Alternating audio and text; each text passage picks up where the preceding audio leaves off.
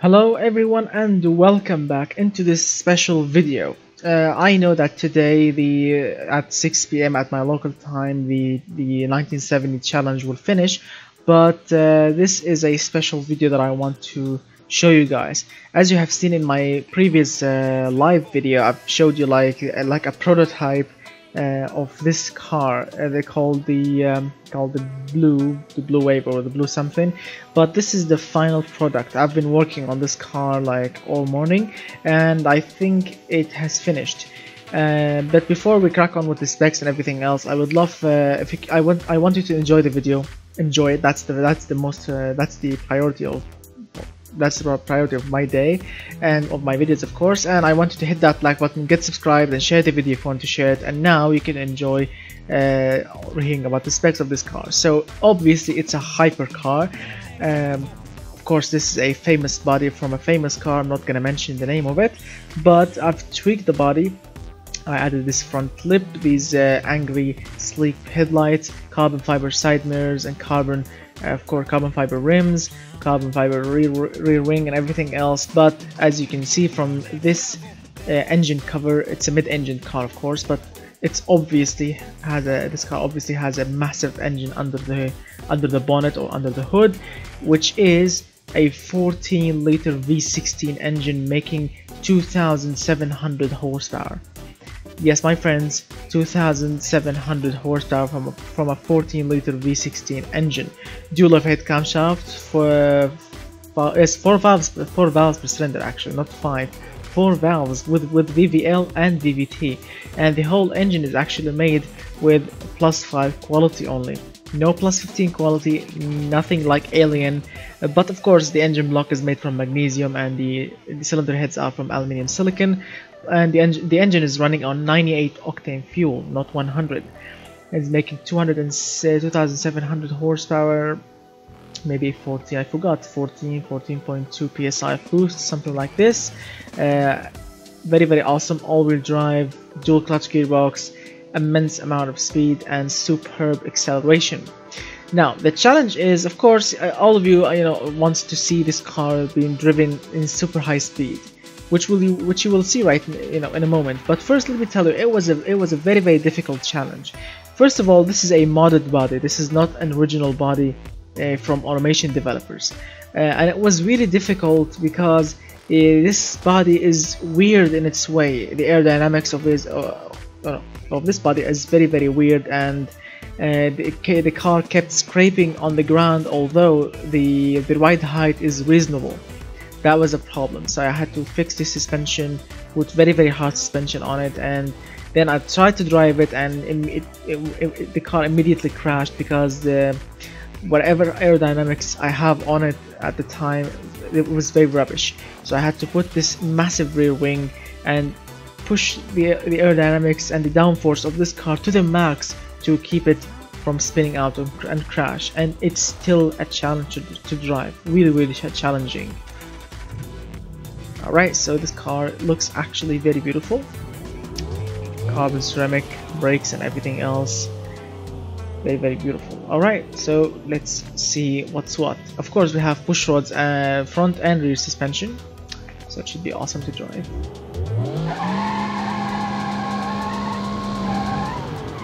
So 0 to 100 in 2 seconds only, 2.0. As you can see, the car is still scraping on the ground, although I fixed the problem, but the body itself is weird in its way. Oh my god. And the steering is so sensitive, like you need to be super careful. If you want to get this car, you can go to my Patreon page, the link in the description below. You'll find this car free to download. If you want to download it, it will be really awesome. You can enjoy driving this car, but I think you need to have the V16, but don't worry, I'm gonna upload the BeamNG file. Oh my god, I can't push the throttle.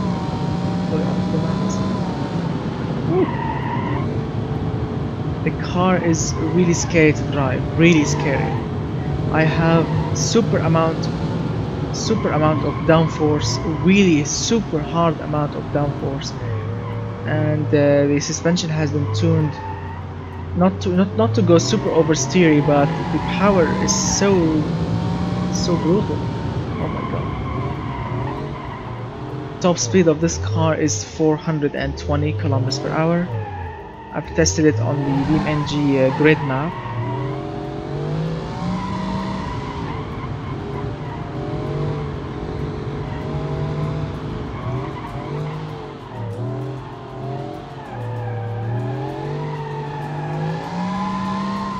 Oh my god, that was scary.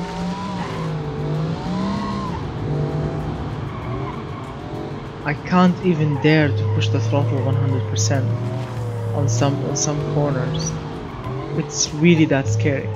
And you know, controlling 2700 horsepower without any kind of traction control, oh my god, that is super scary. Let's do another lap and let's pray to God that I'm not gonna crash the car and total it. Can you imagine if you are actually like the president or the manager or the owner of a car making company, and the company, you know, spent so much money and so much effort to design and make a single car, and then the test driver will get in and total it. Oh my god, that would be super sad and super whatever. Just focusing compatibility. Not yet. Alright, 100%. Oh my god. Ooh. Super scary. And oh my god. Oh no. The brakes are actually started to fade. Have you seen that before? A hypercar. This is a hypercar. And I have racing brakes, 100 on the pad type, 6 pistons front and rear with massive 370 millimeters front and rear discs, and they faded. Well, to be fair, this car, oh my god, stop. I truly hate the steering because it's super sensitive. I hate sensitive steering.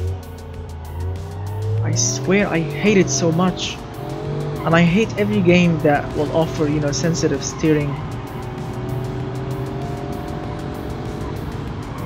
So what I was saying is, have you seen such brakes that I swear in automation game the brake fading is 0% on all three, and I'm using 100 on the pad type and 370 or maybe 75 on millimeters front and rear rotors, 6 pistons, and still faded because the car weighs 2 tons.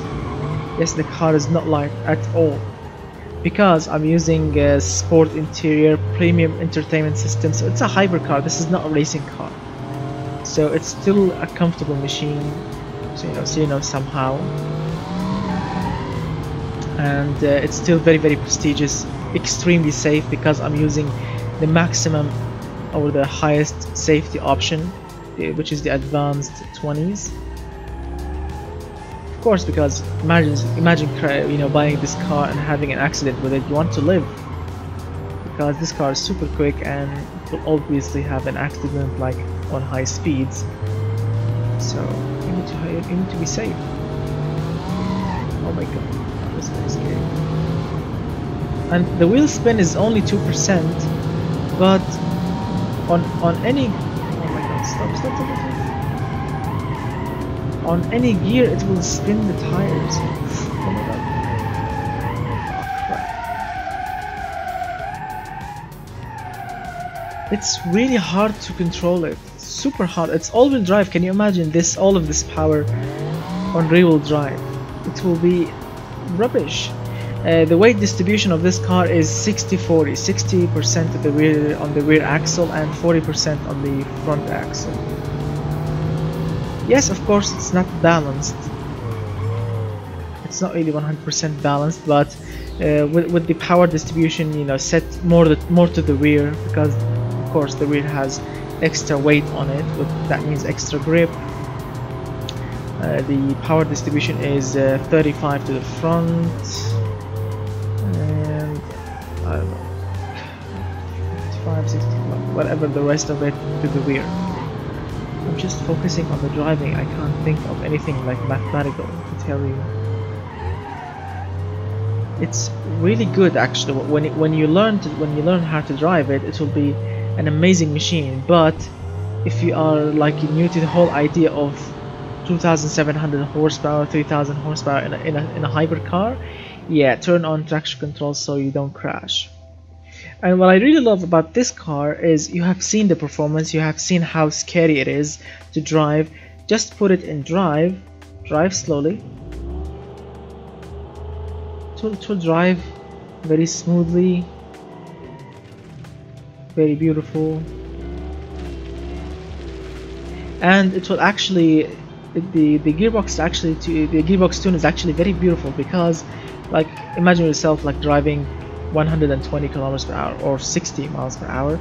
The gearbox will shift up and it will let the engine RPM, you know, drop down to save fuel, which is really awesome. And reaching 120 kilometers per hour, I mean, requires no effort at all. Check it out. I'm pushing the throttles like 10, 12%, 14%, and look at the speed.